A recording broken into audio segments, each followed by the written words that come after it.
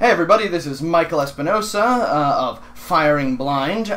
So what I've got here today for you all is something I just bought. This is a Mossberg 12 gauge shotgun. I've got the pistol grip on there. I like that. I got that nice foregrip with the little, I just call it a stirrup. I don't know what you really want to call it. Little hand loop, little cloth hand handle, extra little handle there. And what I really love about this is we've got the little breech muzzle on here, the door buster. I love this because, you know, when I find a lock I can't pick, then, you know, out comes the 12 gauge. No, I'm kidding. I don't need that for master locks. I just kind of need to glare angrily at them. So here's the thing, though. I like this gun. I do. It's not a bad gun. What don't I like? This lock.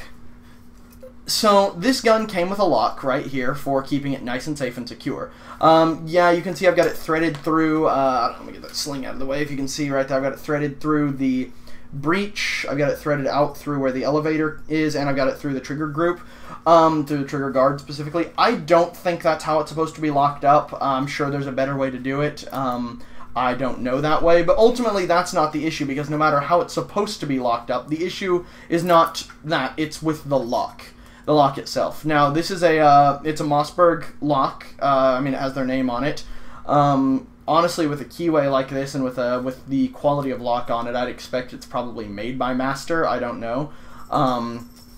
But it does have a very tight keyway on it. Here's the thing. You put this on your gun and you think your gun is safe, then you are mistaken, unfortunately. This is not... If you're a responsible gun owner and what you're concerned about is personal safety and so on and so forth with your guns, and you're using those to defend yourself, you also want to defend yourself from someone stealing guns, someone using guns nefariously. And that's my attitude, and this lock is not what you need to do that job. So what I'm going to show you here is how easy it is to get past this lock. I've got keys for it, the key works, it's fine, but, you know, if somebody is up to no good, doesn't, you know, gets into your house and is trying to get at your gun, or get a gun, whatever, in somebody's house with one of these locks on them, it's not going to take a key to get into it. I'm going to use a couple of picks, but I mean a couple of paper clips should do the job just fine. So what I've got here that I'm going to use today are a Sparrow's tension tool. I'm going to use the short end of this little Z tension tool. And I've got a Sparrow's short hook. This is the 15 thousandths, great for Euro profile locks, nice and thin and flexible. The only saving grace of this lock is its tiny little keyway. So let's see if we can get into this gun. Let's pretend we're you know, Mr. Up to No Good, and we're trying to get into this here gun. Let me see what's the best way I'm going to get at this. I'm just going to have to... This is not the safe way to hold a shotgun if I ever want kids, that is. I don't! Let's do this! I'm kidding! Oh, God. Okay, so let's see. I'm going to probably have to just lay it like that. And can you still get a good angle on it from here? Yep. Okay. Alright, cool. So let's get a tensioner in there.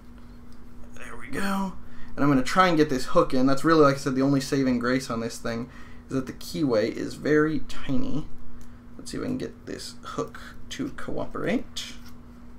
Of course, when I'm on camera, it doesn't want to. It's trying to prove me wrong. It's like, no, Mossberg makes a high-quality lock. You're fine. You crazy, crazy blind man. But let's have a look. Let's see if... Oh, and Mr. Up to No Good just scored himself a free shotgun. So, there you go. Now we've got ourselves our very own unkeyed, nice and unlocked Mossberg 12 gauge. So we're just gonna, you know, waltz into somebody's house and steal this here gun. Thought I felt a cat down there. I was going to steal it, too. I think she scurried away. Anyway, I was going to show you all my new cat. Anyway, I think she's scared of shotguns. Smart cat. Anyway, so yeah, now we've stolen ourselves a Mossberg. So, point being, if you're really concerned about gun safety, get yourself a lock that's a little better than this. This Mossberg lock is not... It's just not what you want if you're really concerned about keeping your gun safe from harm, and those around you safe from harm by way of your gun. Invest in a gun safe, invest in a better gun lock. Really, anything you can is going to be better than this little... I mean, I'm sure you could probably even just hack through this with, like, I don't know, anything. But lock picks make easy work of it. So, really consider what you want out of your gun and how much safety you want with it, and I say go for a better lock. Anyway, this is Michael Espinoza with Firing Blind, and I urge you to don't trust these standard locks, guys. All right, everybody, stay safe.